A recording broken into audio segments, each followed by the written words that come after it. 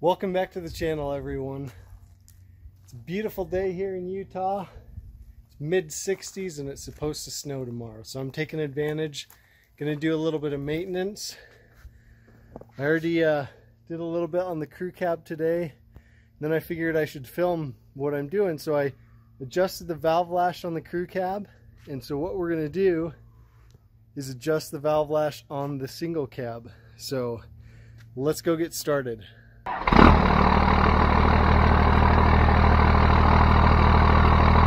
Alright, so adjusting the valve lash on these 6BT Cummins is very easy to do. It's recommended to do it every 12 to 24,000 miles, so I just do it every year or two. It takes about 15 to 30 minutes depending on, you know, how many times you've done it. The more you do it, the better you get at it. It's just like doing an oil change. You'll get to the point where it's just second nature and very easy to do. So let me show you how to do it. I'm going to pop the hood, and then first thing we're going to do is pull the valve covers off. Alright, so the first thing you have to do is take each of the valve covers off. Pretty easy, just a 15mm wrench. If you have a beauty plate still on there, there's two little nuts that hold those on. Those are easy to take off. You just pull the beauty cover off. So I'm going to go ahead and do that. I'll catch back up with you when I've got them all off. Alright, so I've got those off. Let me show you real quick. I just set the valve covers on the tailgate of my other truck. Keep them in order so they go back to where they were. Not the biggest deal if they get out of order, but I like to just keep them in order. Alright, so here's what you're going to need for this project. You're going to need a torque wrench. Set it to 18 foot-pounds. You're going to need a 14mm wrench for the lock nuts. I'll get back to that. Flathead screwdriver to adjust the valve. And a set of feeler gauges. So I'll put a link in the description below of a set. They don't have to be expensive. You can go to any auto parts store and pick some up as well. But just a basic set of feeler gauges. Now, before we can move to adjusting the valves, part of the process is turning the motor over to get the valves in their different positions so we can adjust them. In order to do that, we need the truck in neutral. So if you've got a manual transmission, put the e-brake on, put it in neutral, okay? If you've got an automatic, put the e-brake on or chock the wheels if you don't have an e-brake. And then turn the key to the second click and just shift it into neutral and just leave it there. So I'm going to go ahead and do that. Alright, the truck's in neutral now. So the next thing you're going to need to do is turn the motor over to get the valves ready to adjust. So I'm going to put a diagram on the screen right now that's going to show you where you need the valves in order to adjust certain valves. Okay? So if you look at this diagram, you'll see the clearance for the intake valves is 1,000th, and the clearance for the exhaust valves is 2,000ths. What you're going to do is turn the engine over until you've got number 1 at top dead center. And when number 1's at top dead center, it also means number 6 is at crossover. Once you have number 1 at top dead center, you're going to adjust the intake on valves 1, 2, and 4. And you're going to adjust the exhaust valves on valves 1, 3, and 5. Once you get that done, you'll turn the engine over more by hand till you have number 6 at top dead center, meaning that number 1 is at crossover. Once you're there, you're going to adjust the intake of 1, 3, and 5 and the exhaust of 2, 4, and 6. You want the lock nuts torqued to 18 foot-pounds. And another note is as far as the valves go in each of the cylinders, the valves that are closer to the front of the engine are the intake valves, and the valves that are closer to the firewall are the exhaust valves for each cylinder. So each cylinder obviously has an intake and an exhaust valve. So there's a couple ways you can turn the engine over by hand. One way that you'll see a lot of people do is this, it's called a barring tool. And there's a cover plate right in front of the bell housing, or if you have an automatic transmission, right in front of the flex plate, that you can just pop off with a screwdriver, stick this in there, stick a ratchet in it, and you can turn the engine over that way. I'm not the biggest fan of this method because there's an easier way, so let me show you that. My favorite method is to grab a 22mm socket, okay, and not a deep well socket, just a normal socket, and this fits on the alternator nut right here, okay, and then all you do is you crank it backwards.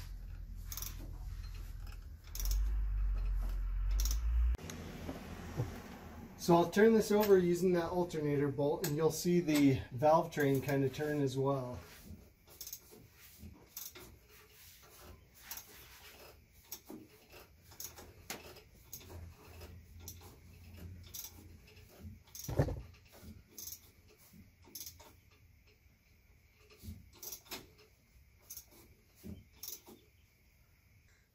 Alright, so what you want to do is turn it, and there is a timing pin back under the injection pump that you can use to find top dead center.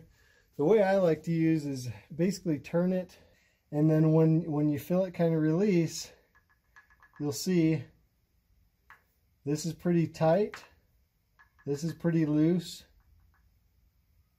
that's really tight there. So what you do, I'm going to pull that diagram up real quick, and you'll see, so if we're at top dead center, exhaust 1, 3, and 5 should be relatively loose enough to adjust. So if we test 1, that's got some play in it, 3, that does, and 5 as well, okay?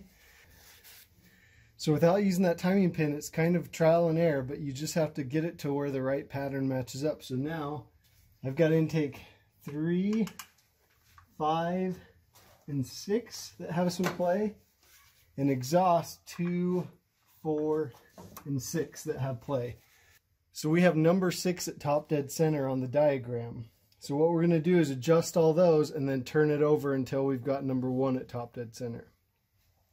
So I'm going to show you how to do this on exhaust valve in the second cylinder.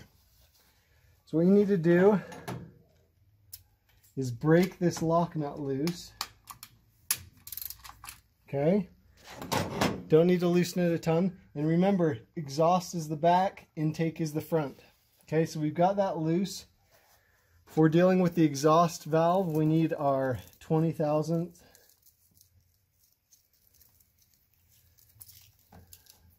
feeler gauge right there.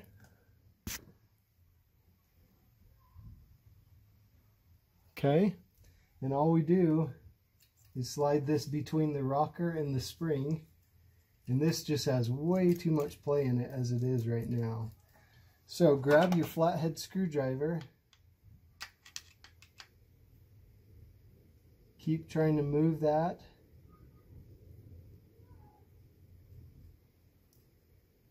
And what you want to be able to move that feeler gauge with just a little bit of resistance. You don't want it so tight that you can't move it at all like that. And you don't want it so loose that it just slides in and out. So there should be some resistance.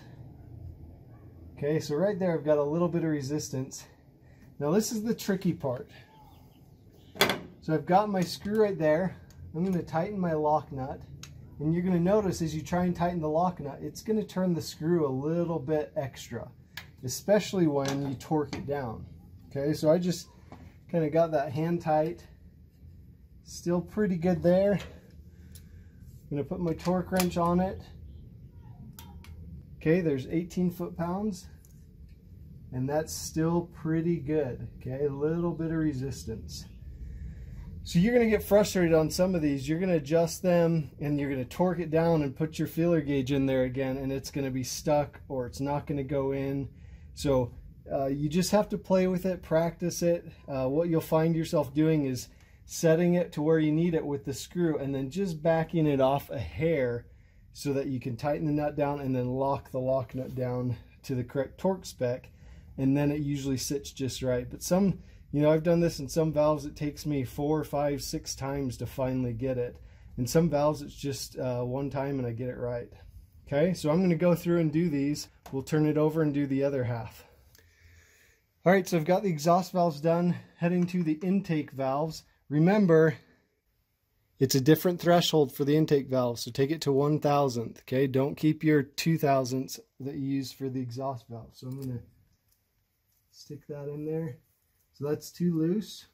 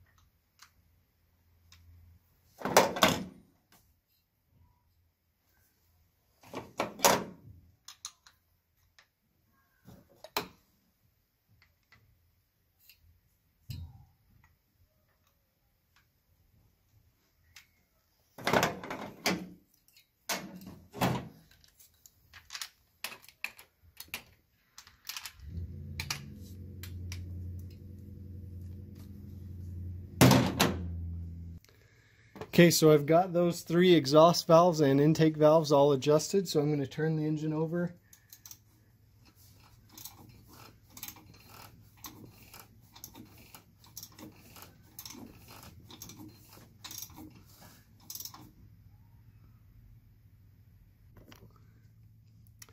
Okay, so I've got it turned over now. We're going to do exhaust 1, 3, and 5 and intake 1, 2, and 4.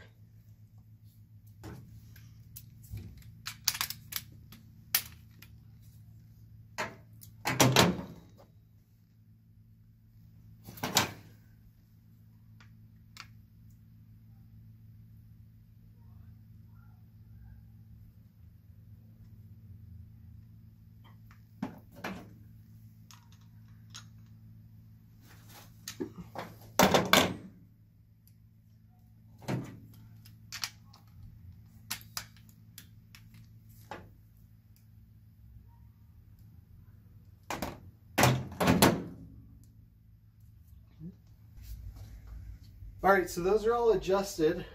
Couple things just to add on here. Some people, they'll crack all the injector lines to let some of that compression out of the cylinders as they're turning it over. I didn't have to do that, but you may have to.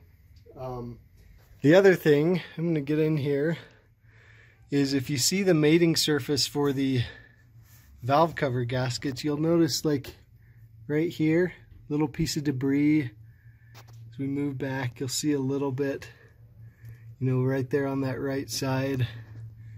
So my preference, what I like to do is get a Q-tip and just gently go and make sure all those mating surfaces are all cleaned up. Now, the valve cover gaskets on here are reusable. I just make sure they're nice and clean on that surface. I would replace them if they were dry and cracked. These are fairly new, even though they're a little bit dirty. These are totally fine, but if yours are dry and cracked, replace them. The 2 best options are straight from Cummins, and the other one are Fel-Pro. Those are the 2 best options. They seal the best and they last the longest. All the other ones seem to leak or dry up too quick. So I'm going to put all these on and get this all buttoned up. Another thing, when you put these valve covers on, I like to seat the gasket onto the cover first and then set it on. Because if you get this and the lip of the valve cover doesn't seat into the gasket, you'll get leaks. So just make sure it's all sealed nicely. Alright, lastly, grab your 15mm wrench and you're going to tighten down all the valve cover bolts. What I do is tighten them down until they give me resistance, and then just a little bit more, but they don't need to be super duper tight.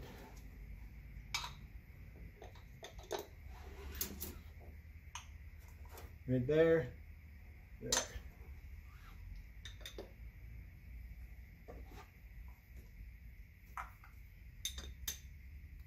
Alright, so that's all there is to it. That's all done. That took me about 25 minutes filming it. So really doesn't take very long. Make sure you also remember to take your ratchet off the alternator, or if you use the barring tool, make sure to pull it out of there. You're going to be in for a surprise when you start it back up. Okay? Also remember, it's in neutral, so especially for people with an automatic, if you're not used to it being in neutral when it's just sitting, go right now, put it back into park so you don't have any accidents. Okay, so I hope you enjoyed that video. This is a basic maintenance item. There's a lot of videos on YouTube of how to do this, but I figured I'd show you guys, my subscribers, how I do it and some of the tips and tricks that I use. I hope you liked the video. Please like the video. If you did, give it a thumbs up. Subscribe below. We've done a lot to this truck so far, so we got tons more planned. We got things going with the crew cab too. So until the next video, we'll see you guys then.